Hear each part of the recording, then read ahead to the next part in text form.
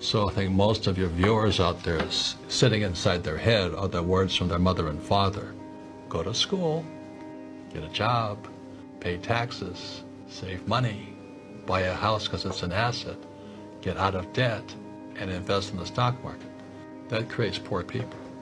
It's a hypnosis train going through your brain. So when people say, how do I change my life? Well, you change those words. I wouldn't go to school because you learn nothing about money in school. I wouldn't get a job because if I have a job, I'm an employee. And then I'd pay taxes. And I don't pay taxes. And I don't save money. And I use debt to get rich. And I don't invest in the stock market. That's why I'm rich.